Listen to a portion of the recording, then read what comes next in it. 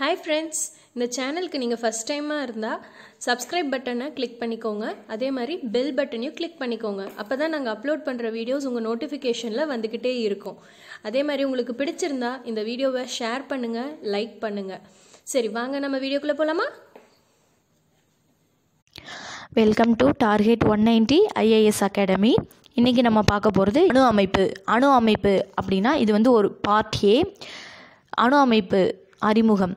அதாவது நம்ம சுற்றி இருக்க பருப்பொருள்கள் அனைத்துமே தனிமங்களால் ஆனது. இதுவரை வந்துட்டு 118 தனிமங்கள் வந்து கண்டறியப்பட்டுள்ளன அப்படின்னு சொல்கிறாங்க. அவற்றில் 92 தனிமங்கள் வந்துட்டு இயற்கையிலேயே கிடைக்கக்கூடிய மீதமுள்ள தனிமங்கள், இயற்கையிலேயே கிடைக்கக்கூடியவை. அது வந்துட்டு மீதமுள்ள தனிமங்கள் வந்துட்டு ஆய்வகத்தில் பயன்படுத்துகிறாங்க, தயாரிக்கப்படுறாங்க அப்படின்னு சொல்கிறாங்க.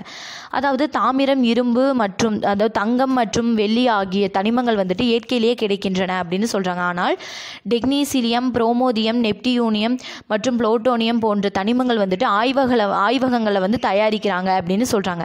அனைத்து தனிமங்களுமே வந்துட்டு ஒரே மாதிரியான மிகச்சிறிய துகள்களால் ஆனவை. அதாவது உதாரணமாக தங்கம் எனும் தனிமம் வந்து ஒரே வித அணுக்களால் ஆனது.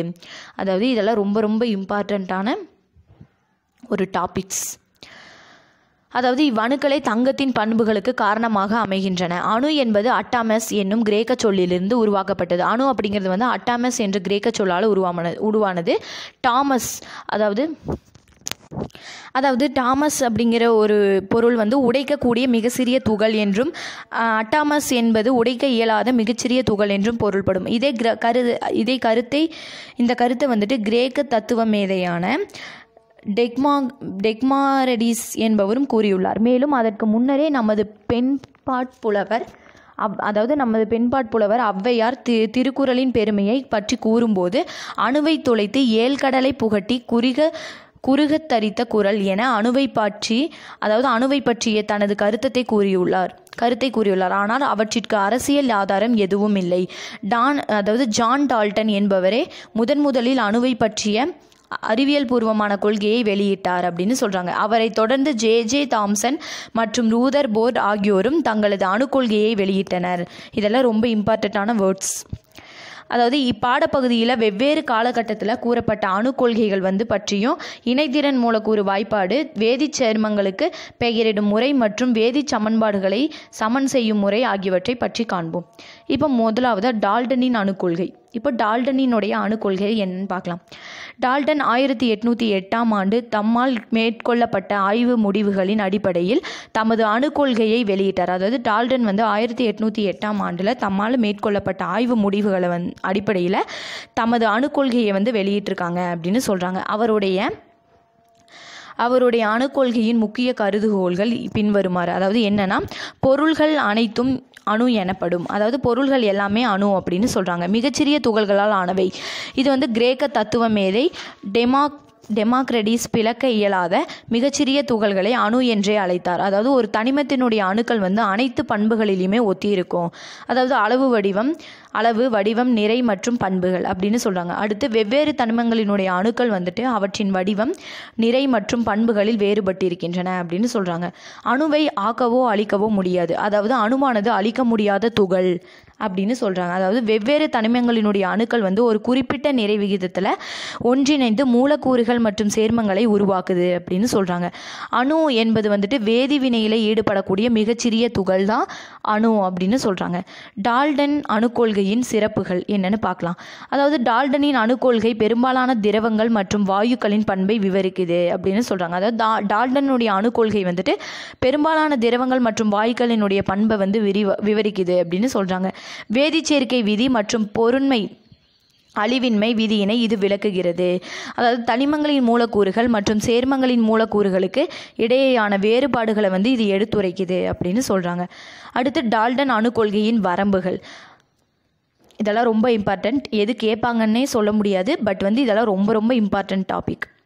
அணு என்பது பிளக்க முடியாத மிகச்சிறிய துகள் என்பது தவறு. அணு வந்துட்டு பிளக்க முடியாத மிகச்சிறிய துகள் அப்படின்னு சொல்கிறது தப்பு அப்படின்னு சொல்கிறாங்க.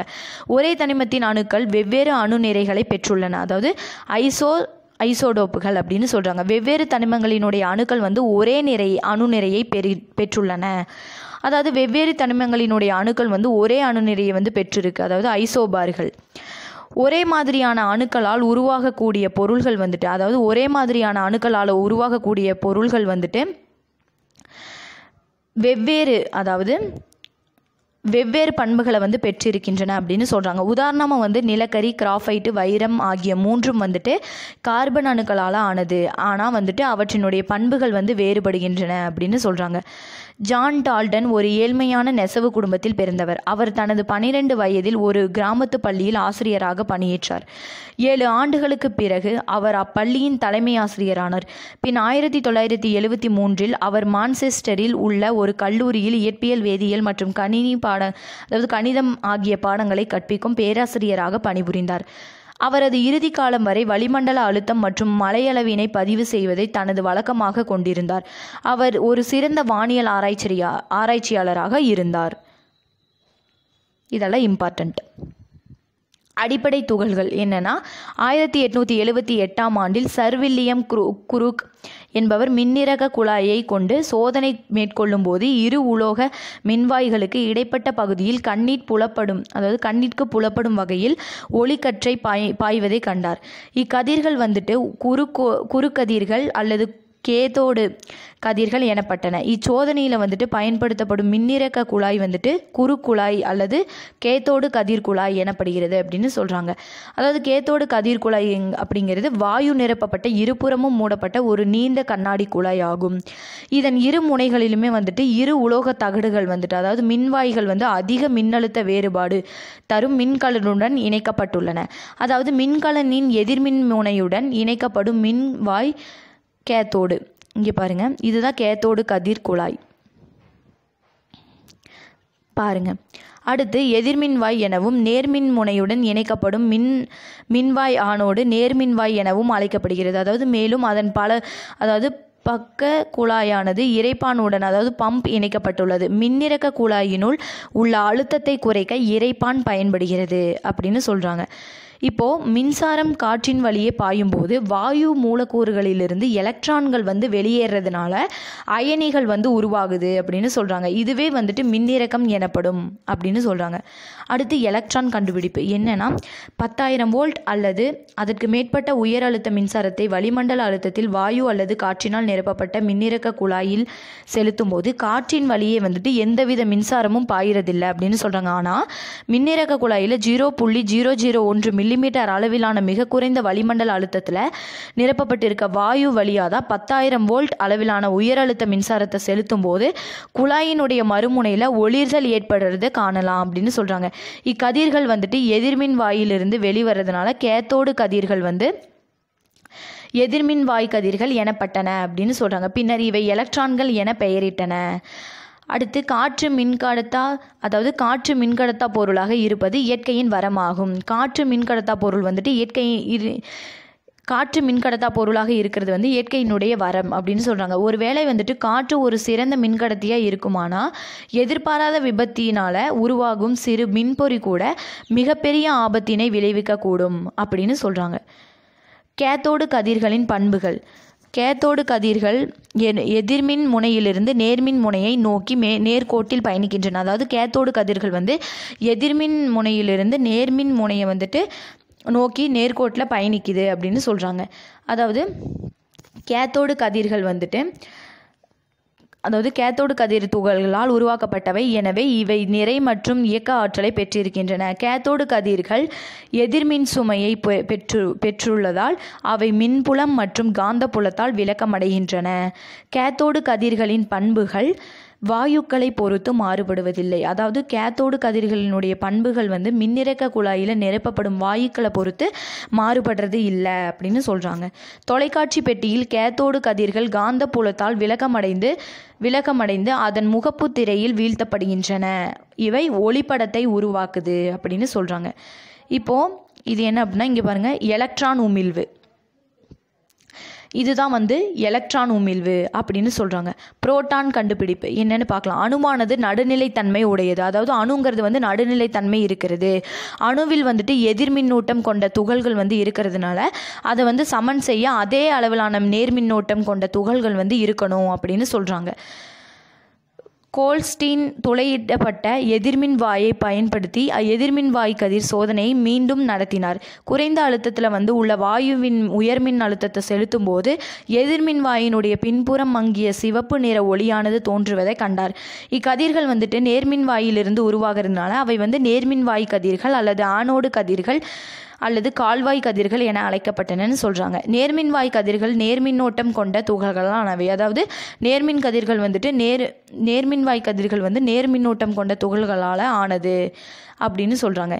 இது கண்ணிற்கு புலப்படாத கதிர்கள் துத்தநாக சல்ஃபைடு பூசப்பட்ட திரையில் விழும்போது கண்ணிற்கு புலப்படும் ஒளியை உமிழ்கின்றன. இந்த பொருள் ஒளிரும் பொருள்கள் எனப்படுகின்றன அப்படின்னு சொல்கிறாங்க. அடுத்து ஆனோடு கதிர்களின் பண்புகள் என்னன்னு பார்க்கலாம். ஆனோடு கதிர்கள் நேர்கோட்டில் செல்கின்றன அப்படின்னு சொல்கிறாங்க. ஆனோடு கதிர்கள் துகள்களால் ஆனது. ஆனோடு கதிர்கள் மின்புலம் மற்றும் காந்தப்புலத்தால் விளக்கம் அடைகின்றன. அது நேர் மின்னூட்டம் கொண்டு இருக்கிறதுனால எதிர்மின் வாயை நோக்கி விளக்கம் அடையுது அப்படின்னு சொல்கிறாங்க. நேர்மின் வாய் கதிர்களினுடைய பண்புகள் மின்னிறக்க குழாயில் இருக்கும் வாயுவின் தன்மையை சார்ந்து அமையும் அப்படின்னு சொல்கிறாங்க. அடுத்து துகளின் நிறை மின்னிறக்க குழாயினுள் வாயுவின் அணு நிறைக்கு சமமாக இருக்கும். அதாவது துகளினுடைய நிறை மின்னிறக்க குழாயில் உள்ள வாயுவினுடைய அணு நிறைக்கு சமமாக இருக்கும் அப்படின்னு சொல்கிறாங்க. இங்கே பாருங்கள், புரோட்டான் உமிழ்வு இப்படி தான் இருக்கும். இந்த டயக்ராம்லாம் இம்பார்ட்டண்ட். அடுத்து ஹைட்ரஜன் வாயுவை மின்னிறக்க குழாயினுள் எடுத்துக்கொள்ளும் போது பெறப்படும் நேர்மின் துகள்கள் புரோட்டான்கள் எனப்படுகின்றன. அதாவது ஹைட்ரஜனுடைய வாயுவை மின்னிறக்க குழாயினுள்ள எடுத்துக்கிற போது பெறப்படும் நேர்மின் துகள்கள் தான் புரோட்டான் அப்படின்னு சொல்கிறாங்க. ஒரு ஹைட்ரஜன் அணுவிலிருந்து ஒரு எலக்ட்ரானை நீக்கும் போது ஒரு புரோட்டான் கிடைக்குது. எனவே புரோட்டான் என்பதை ஹைட்ரஜன் அயனி H+ எனவும் அழைக்கலாம். அது H2H++E+. இதெல்லாம் இம்பார்ட்டண்ட். அடுத்து நியூட்ரான் கண்டுபிடிப்பு என்னன்னா, ஜே தாம்சனின் காலத்தில் 2 அடிப்படை துகள்கள் மட்டுமே கண்டுபிடிக்கப்பட்டிருந்தன. அதாவது அது என்னன்னா புரோட்டான் மற்றும் எலக்ட்ரான். அதாவது 1932ஆம் ஆண்டு ஜேம்ஸ் சாட்விக் மற்றொரு அடிப்படை துகளான நியூட்ரானை கண்டுபிடித்தார். அதாவது அணுவில் நியூட்ரான்களின் அமைவிடத்தை பற்றிய தெளிவான விளக்கத்தை ரூதர்போர்டு தனது அணுக்கொள்கையில் குறிப்பிட்டுள்ளார். ரூதர்போர்டு அணுமாதிரியை பற்றி விரிவாக உங்களது மேல் வகுப்புகளில் அறிந்து கொள்ளலாம். இப்போ நியூட்ரானின் பண்புகள். அதாவது நியூட்ரான் மின்சுமையற்ற துகள், எனவே இது மின் நடுநிலைத்தன்மை வாய்ந்தது. இதன் நிறை புரோட்டானின் நிறைக்கு சமமானது. நியூட்ரானின் நிறை 1.6 × 10⁻⁻24 கி. அடிப்படை துகள்களின் பண்புகள். இது ரொம்ப இந்த அட்டவணை இம்பார்ட்டன்ட். துகள் நிறை மின்சுமை. Electron E 9.1 × 10⁻⁻28 gram. மின்சுமை -1. Proton P 1.6 × 10⁻⁻24 gram +1. Neutron N 1.6 × 10⁻⁻24 gram. மின்சுமை 0. செயல்பாடு 1. அடிப்படை துகள்களின் பண்புகள் பற்றிய கூடுதல் தகவல்களை சேகரித்து விளக்கப்படம் தயார் செய்க அப்படின்னு சொல்லியிருக்காங்க. அடுத்து தாம்சனின் அணுமாதிரி.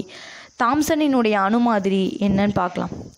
எலக்ட்ரான் கண்டுபிடிப்புக்கு பிறகு ஜே தாம்சன் என்ற இங்கிலாந்து நாட்டு அறிவியல் அறிஞர் 1904ஆம் ஆண்டு தனது அணுக்கொள்கையை வெளியிட்டார். அணுவின் வடிவமானது 10.-10 மீட்டர் ஆரமுடைய கோளத்தை ஒத்துள்ளது என்று தாம்சன் கருதினார். அதாவது எதிர்மின் சுமையுடைய துகள்கள் நேர்மின் சுமையுடைய கோளத்தில் புதஞ்சு காணப்படுது அப்படின்னு சொல்கிறாங்க. எனவே தான் ஒரு அணுவானது நடுநிலைத்தன்மையுடன் உள்ளது என்றும் அவர் கருதினார். அதாவது தாம்சனின் மாதிரியான ப்ளம் புட்டிங் மாதிரி, அதாவது ப்ளம் புட்டிங் மாடல் அல்லது தர்பூசணி பழ மாதிரி வாட்டர் மிலன் மாடல் எனவும் அழைக்கப்படுகிறது. தர்பூசணி பழத்தில் உள்ள விதைகள் எதிர்மின் சுமையுடைய எலக்ட்ரான்களாகவும், அதாவது தர்பூசணியில் உள்ள விதைகள் எதிர்மின் சுமையுடைய எலக்ட்ரானாகவும், அதில் உள்ள சிவப்பு நிற சதைப்பகுதி நேர்மின் சுமையுடையதா புரோட்டான்களாகவும் கருதப்படுதுன்னு சொல்கிறாங்க.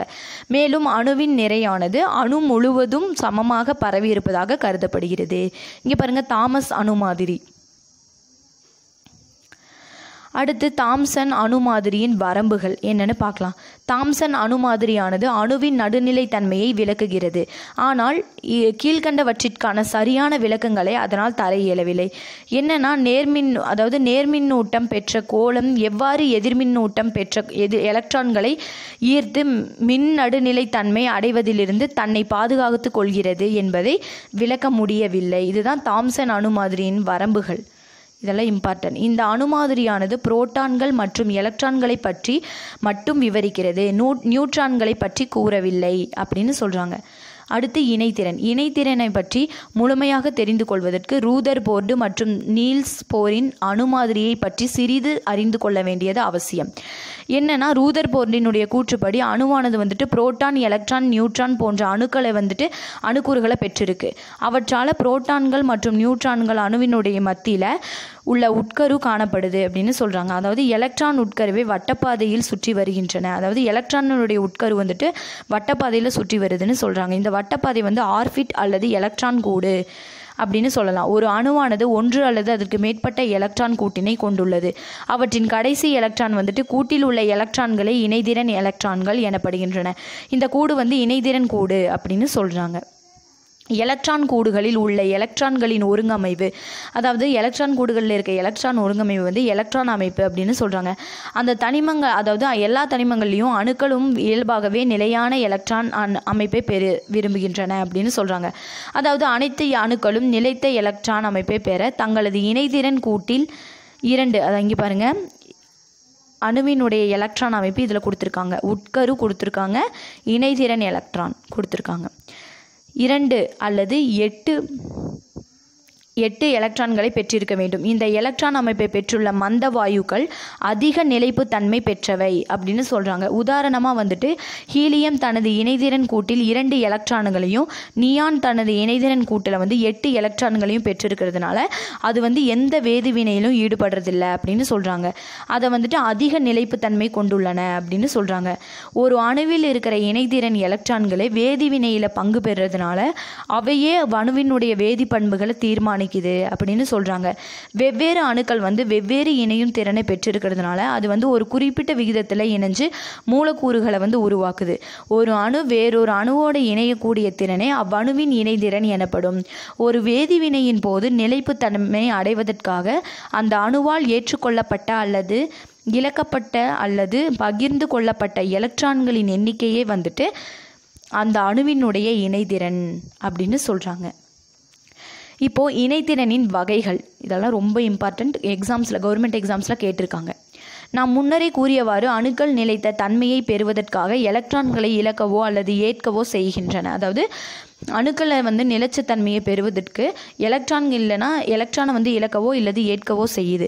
ஒரு அணுவினுடைய இணையும் திறனை தெளிவாக புரிஞ்சு கொள்வதற்கு அந்த அணு எலக்ட்ரான்களை இழக்கணும், இல்லைனா ஏற்கிறதா இருக்கணும், அடிப்படையாக இருக்கணும், இல்லைனா இணைத்திறனான 2 முறைகளில் விளக்கப்படணும் அப்படின்னு சொல்கிறாங்க. பெரும்பாலும் உலோக அணுக்கள் அவற்றின் இணைத்திறன் கூட்டில் 1 முதல் 3 எலக்ட்ரான்களை பெற்றுள்ளன. அதாவது வேதிவினையின் போது இவ்வணுக்கள் நிலைத்த தன்மையையே பெறுவதற்கான ஒன்று. அதாவது வேதிவினையின் போது இவ்வணுக்கள் நிலைத்த தன்மையை தான் பெற்றிருக்கும். அதாவது 1 அல்லது அதற்கு மேற்பட்ட எலக்ட்ரான்களை இழந்து நேர்மின் சுமையை பெறுது இது. எனவே இவ்வணுக்கள் நேர் இணைதிறன், அதாவது பாசிட்டிவ் வேலன்சி கொண்டவை எனப்படுகின்றன. உதாரணமாக சோடியம் அணுவானது வேதிவினையின் போது தனது இணைதிறன் கூட்டில் உள்ள ஒரு எலக்ட்ரானை இழந்து நேர்மின் சுமையை பெறுது அப்படின்னு சொல்கிறாங்க. எனவே சோடியம் நேர்மறை இணைதிறனை கொண்டதாக இருக்குது அப்படின்னு சொல்கிறாங்க. அலோக அணுக்கள் அவற்றின் இணைதிறன் கூட்டில் 4 முதல் 7 எலக்ட்ரான்களை பெற்றுள்ளன. அணுக்கள் அவற்றினுடைய இணைத்திறன் கூட்டில் 4 முதல் 7 எலக்ட்ரான்களை பெற்றிருக்கு. வேதிவினையின் போது இந்த அணுக்கள் நிலைத்த தன்மையை பெறுவதற்காக 1 அல்லது அதற்கு மேற்பட்ட எலக்ட்ரான்களையே ஏற்றி எதிர்மின் சுமையை பெறுது அப்படின்னு சொல்கிறாங்க. எதிர்மின் சுமையை பெறுது. எனவே இவ்வணுக்கள் எதிர்மறை இணைத்திறன், அதாவது நெகட்டிவ் வேலன்சி கொண்டவை அப்படின்னு சொல்கிறாங்க. உதாரணமாக குளோரின் அணுவானது வேதிவினையின் போது ஒரு எலக்ட்ரானை ஏற்றி எதிர்மின் சுமையை பெறுது. எனவே குளோரின் எதிர்மறை இணைதிறனை கொண்டதாகும் அப்படின்னு சொல்கிறாங்க. அடுத்து அணுக்களை பொறுத்து இணைத்திறனை கணக்கிடுதல். அதாவது அணுக்களை பொறுத்து இணைத்திறனை கணக்கிடுதல். பொதுவாக அணுக்களின் இணைத்திறனானது ஹைட்ரஜன், ஆக்சிஜன் மற்றும் குளோரின் ஆகிய அணுக்களின் இணைத்திறனை பொறுத்து கணக்கிடப்படுகிறது. அதாவது பொதுவாக அணுக்களினுடைய இணைத்திறன் வந்துட்டு ஹைட்ரஜன், ஆக்சிஜன் மற்றும் குளோரினுடைய ஆகிய அணுக்களினுடைய இணைத்திறனை பொறுத்து தான் கணக்கிடப்படுது அப்படின்னு சொல்கிறாங்க. ஹைட்ரஜனை பொறுத்து இணைத்திறனை கணக்கிடுதல் என்னன்னு பார்க்கலாம். ஹைட்ரஜன் தனது இணைத்திறன் கூட்டில் உள்ள ஒரு எலக்ட்ரானை இழப்பதால் அதன் இணைத்திறன் 1 ஆகும். இதனை அடிப்படையாக எடுத்துக்கொண்டு பிற தனிமங்களின் இணைத்திறன் கணக்கிடப்படுது. ஒரு தனிமத்தினுடைய ஒரு அணுவும் இணையக்கூடிய ஹைட்ரஜன் அணுக்கள் எண்ணிக்கையே அத்தனிமத்தினுடைய இணைத்திறன் அப்படின்னு சொல்கிறாங்க. உதாரணமாக ஹைட்ரஜன் குளோரைடு மூலக்கூறில் ஒரு ஹைட்ரஜன் அணு ஒரு குளோரின் அணுவுடன் இணைகிறது. எனவே குளோரின் இணைத்திறன் அதாவது 1. அதேபோல் நீர் மூலக்கூறில் 2 ஹைட்ரஜன் அணுக்கள் ஒரு ஆக்சிஜன் அணுவுடன் இணைகின்றன. அதாவது நீர் மூலக்கூறில் 2 ஹைட்ரஜன் அணுக்கள் ஒரு ஆக்சிஜன் அணுவோட இணையுது அப்படின்னு சொல்கிறாங்க. எனவே ஆக்சிஜனின் இணைத்திறன் 2 அப்படின்னு சொல்கிறாங்க. அடுத்து, ஆனால் சில தனிமங்களின் ஹைட்ரஜனுடன் வினைபுரிவதில்லை. எனவே குளோரின் மற்றும் ஆக்சிஜனை பொறுத்து அவற்றின் இணை திறன்களை கணக்கிடலாம். ஏனெனில் பெரும்பாலான தனிமங்கள் குளோரின் மற்றும் ஆக்சிஜனுடன் வினைபுரிகின்றன அப்படின்னு சொல்கிறாங்க. இப்போ அணுக்களின் இணைத்திறன் என்னன்னு பார்க்கலாம். மூலக்கூறு தனிமம் இணைத்திறன். அதாவது ஹைட்ரஜன் குளோரைடு HCl குளோரின் 1, நீர் H2O oxygen 2, ammonia NH3 nitrogen 3, methane CH4 carbon 4. இந்த அட்டவணை ரொம்ப இம்பார்ட்டன்ட். அணுக்களின் இணைதிறன். அடுத்து குளோரினை பொறுத்து இணைதிறனை கணக்கிடுதல். அதாவது குளோரினின் இணைதிறன் 1 என்பதால் ஒரு தனிமத்தின் ஒரு அணுவுடன் இணையக்கூடிய குளோரின் அணுக்களின் எண்ணிக்கையே அத்தனிமத்தினுடைய இணைதிறன் எனப்படும் அப்படின்னு சொல்கிறாங்க. அதாவது ஒரு குளோரினுடைய இணைத்திறன் 1. அதனால் ஒரு தனிமத்தினுடைய ஒரு அணு இணையக்கூடிய குளோரின் அணுக்கள் எண்ணிக்கையே அத்தனிமத்தினுடைய இணைத்திறன் அப்படின்னு சொல்கிறாங்க. அதாவது சோடியம் குளோரைடு NaCl மூலக்கூறில் ஒரு குளோரின் அணு ஒரு சோடியம் அணுவுடன் இணைகிறது. அதாவது சோடியத்தினுடைய இணைத்திறன் 1. மெக்னீசியம் குளோரைடு MCl2 மூலக்கூறில் 2 குளோரின் அணுக்கள் ஒரு மெக்னீசியம் அணுவுடன் இணைவதால் மெக்னீசியத்தின் இணைத்திறன் 2. அதாவது 2 குளோரினுடைய அணுக்கள் ஒரு மெக்னீசியம் அணுவோடு இணைகிறதுனால மெக்னீசியத்தினுடைய இணைத்திறன் 2 அப்படின்னு சொல்கிறாங்க. இப்போது ஆக்சிஜனை பொறுத்து இணைத்திறனை கணக்கிடுதல் என்னென்னா, ஆக்சிஜனின் இணைத்திறன் 2 என்பதால் ஒரு தனிமத்தின் ஒரு அணுவுடன் இணையக்கூடிய ஆக்சிஜன் அணுக்களின் எண்ணிக்கையினை 2ஆல் பெருக்கினால் கிடைப்பதே அத்தனிமத்தின் இணைதிறன் ஆகும். அதாவது ஆக்சிஜன் இணைத்திறன் 2 அப்படிங்கிறனால ஒரு தனிமத்தினுடைய ஒரு அணு இணையக்கூடிய ஆக்சிஜன் அணுக்களின் எண்ணிக்கை 2ஆ பெருகுனா கிடைப்பதே அத்தனிமத்தினுடைய இணைத்திறன் அப்படின்னு சொல்கிறாங்க. உதாரணமாக மெக்னீசியம் ஆக்சைடில் MgO ஒரு மெக்னீசியம் அணு ஒரு ஆக்சிஜன் அணுவுடன் இணைவதால் மெக்னீசியத்தின் இணைதிறன் 2 அப்படின்னு சொல்கிறாங்க. மாறும் இணைதிறன் என்னன்னு பார்க்கலாம். ஒரு சில தனிமங்களின் அணுக்கள் ஒன்றிணைந்து ஒன்றுக்கு மேற்பட்ட, அதாவது மாறும் இணைத்திறன். ஒரு சில தனிமங்களினுடைய அணுக்கள் ஒன்றிணைந்து ஒன்றுக்கு மேற்பட்ட சேர்மங்களை உருவாக்கும் போது அவற்றின் இணையக்கூடிய திறன்கள் ஒரே மாதிரியாக இருக்கிறதில்ல. அத்தகைய சேர்மங்களினுடைய தனிமங்கள் மாறக்கூடிய இணைத்திறன்களையே பெற்றிருக்கு அப்படின்னு சொல்கிறாங்க. உதாரணமாக தாமிரம் ஆக்சிஜனுடன் வினைபுரிந்து குப்ரஸ் ஆக்சைடு Cu2O மற்றும் குப்ரிக் ஆக்சைடு CuO ஆகிய 2 சேர்மங்களை உருவாக்குது அப்படின்னு சொல்கிறாங்க. இதில் குப்ரஸ் ஆக்சைடில் Cu2O தாமிரத்தின் இணைதிறன் 1, குப்ரிக் ஆக்சைடில் CuO தாமிரத்தின் இணைதிறன் 2 ஆகும். இவற்றுள் குறைந்த இணைதிறன் கொண்ட உலோகச் சேர்மத்திற்கு பெயரிடும் உலோகத்தின் பெயருடன் அஸ் என்ற பின்னொட்டை சேர்க்க வேண்டும். அதுபோலவே அதிக இணைதிறன் கொண்ட உலோகச் சேர்மத்திற்கு பெயரிடும் போது உலோகத்தின் பெயருடன் இக் என்ற பின்னொட்டத்தை சேர்க்க வேண்டும். அதாவது சில நேரங்களில் உலோக எண்களை 1 2 3 4 உலோகத்தின் பெயருடன் சேர்த்து எழுதலாம் அப்படின்னு சொல்கிறாங்க. உலோகங்களின் மாறும் இணைதிறன் என்னன்னு பார்க்கலாம்.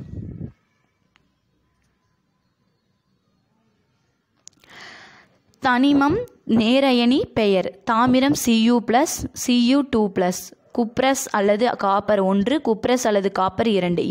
இரும்பு Fe2+, Fe3+. பெர்ரஸ் அல்லது இரும்பு 2, பெர்ரிக் அல்லது இரும்பு 3.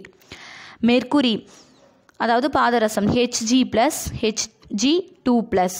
மெர்க்குரஸ் அல்லது மெர்க்குரி 1, மெர்க்குரிக் அல்லது மெர்க்குரி 2. டின் Sn2+, Sn4+. அதாவது ஸ்டேனஸ் அல்லது டின் 2, ஸ்டேனிக் அல்லது டின் 4. அயனிகள் ஒரு அணுவில் எலக்ட்ரான்களும் புரோட்டான்களும் சமநிலையில் இருப்பதால் அணுவானது நடுநிலைத்தன்மை வாய்ந்ததாக உள்ளது. அதாவது ஒரு அணுவில் எலக்ட்ரான்களும் புரோட்டான்களும் சமநிலையில் இருக்கிறதுனால அணு நடுநிலைத்தன்மை வாய்ந்ததாக இருக்குது. ஆனால் வினையில் ஈடுபடும் போது நிலைநிலைத்தன்மையை பெறுவதற்கு அணுக்கள் ஒன்று அல்லது அதுக்கு மேற்பட்ட எலக்ட்ரான்களை இறக்கிறதோ அல்லது ஏற்கவோ செய்யணும். ஆனால் ஒரு அணு எலக்ட்ரானை ஏற்கிறதுனால எலக்ட்ரான்களினுடைய எண்ணிக்கை அதிகரிக்குது. எனவே அவ்வணு எதிர்மின் சுமை பெறுகிறது அப்படின்னு சொல்கிறாங்க. எலக்ட்ரானை இழப்பதால் ஒரு அணுவில் புரோட்டான்களின் எண்ணிக்கை அதிகரிக்கிறது. எனவே அவ்வணு நேர்மின் சுமை பெறுகிறது. இத்தகைய நேர்மின் சுமை அல்லது எதிர்மின் சுமை பெற்ற அணுக்களே அயனிகள் எனப்படும் அப்படின்னு சொல்கிறாங்க. இவ்வாறு இழக்கப்பட்ட எலக்ட்ரான்களின் எண்ணிக்கையானது நேர்குறியுடன் அதாவது ப்ளஸ் சேர்த்து அத்தனிமத்தின் குறியீட்டின் மேற்புறத்தில் குறிக்கப்படும். அதுபோலவே ஏற்கப்பட்ட எலக்ட்ரான்களின் எண்ணிக்கையானது எதிர்குறியுடன் அதாவது மைனஸ் சேர்த்து அந்த தனிமத்தின் குறியீட்டின் மேற்புறத்தில் குறிக்கப்படும் அப்படின்னு சொல்கிறாங்க. சில நேரங்களில் ஒன்றிற்கு மேற்பட்ட தனிமங்கள் ஒன்றாக இணைஞ்சு எலக்ட்ரான்களை இழந்தோ அல்லது ஏற்றோ முறையே நேர்மின் சுமையுடைய அல்லது எதிர்மின் சுமையுடைய அயனி தொகுப்பு உறுப்புகளாக மாறுது அப்படின்னு சொல்கிறாங்க. இப்போ அயனிகளினுடைய வகைகளை இரு வகையாக பிரிக்கலாம். என்னன்னா நேரையணி எதிரயணி. நேரையணினா வேதிவினையின் போது ஒரு அணுவானது ஒன்று அல்லது அதுக்கு மேற்பட்ட எலக்ட்ரான்களை இழக்கிறதுனால நேர்மின் சுமையை பெறுது. இந்த நேரையணி அல்லது நேரையணி தொகுப்பு எனப்படும். உதாரணமாக சோடியம் அணுவானது நிலைத்த தன்மையை பெறுவதற்காக ஒரு எலக்ட்ரானை இழந்து நேர்மின் சுமையை கொண்ட சோடியம் நேரணியாக மாறுது. இதே சோடியம் நேரணியானது Na+ என குறிப்பிடப்படுகிறது அப்படின்னு சொல்கிறாங்க. இங்கே பாருங்கள், சோடியத்தின் எலக்ட்ரான் அமைப்பு இங்கே கொடுத்துருக்காங்க. சோடியம் அணு Na, சோடியம் அணு Na+. இதெல்லாம் ரொம்ப ரொம்ப இம்பார்ட்டண்ட். எதிரியணி என்னன்னு பார்க்கலாம். வேதிவினையின் போது ஒரு அணுவானது ஒன்று அல்லது அதற்கு மேற்பட்ட எலக்ட்ரான்களை ஏற்பதால் எதிர்மின் சுமையை பெறுகிறது. அப்படின்னு சொல்கிறாங்க. இவையே எதிரணி அல்லது எதிரியணிய தொகுப்பு எனப்படும். உதாரணமாக குளோரின் அணுவானது நிலைத்த தன்மையை பெறுவதற்காக ஒரு எலக்ட்ரானை ஏற்று எதிர்மின் சுமை கொண்ட குளோரின் எதிரணியாக மாறுது அப்படின்னு சொல்கிறாங்க. அதாவது குளோரின் எதிரணியானது Ci- என குறிப்பிடப்படுகிறது. இங்கே பாருங்கள், குளோரின் எலக்ட்ரான் அமைப்பு இந்த படத்தில் பாருங்கள், உங்களுக்கே தெரியும்.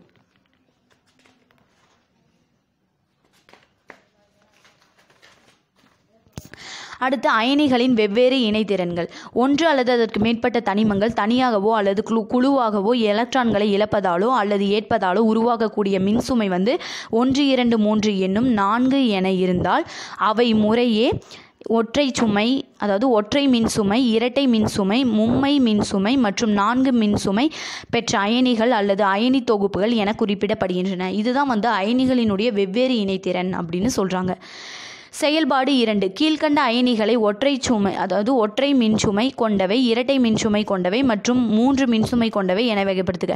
Na2+, Fe3+, Cu2+, Ba2+, Cs+, Zn2+, Cd2+, Hg2+, Pb2+, Mn2+, Fe2+, CO2+, Sr2+, Cr3+, Li+, Ca2+, Ai3+.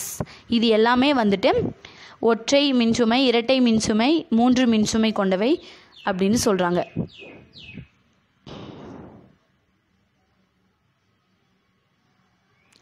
அடுத்து எதிரயனிகள், எதிரியணி தொகுப்புகள் மற்றும் நேரயனிகள், நேரயனி தொகுப்புகள் இணைத்திறன்.